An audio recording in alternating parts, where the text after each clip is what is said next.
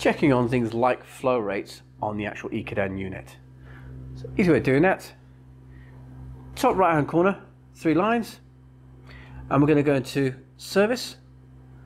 4 zeros is a default. If it's not that, please get in touch with the after sales team.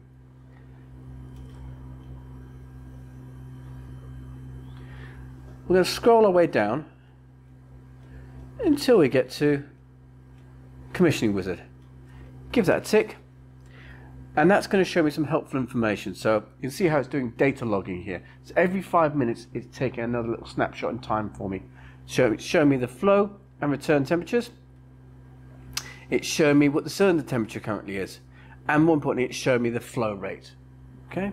If you're not too sure what these symbols relate to, press the I button on the left hand side and it gives you a little overview.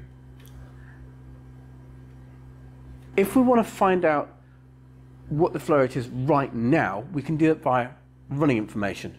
So come back out, go down 1, and there's your running information. Give that a tick, and the code for finding out flow rates is 540.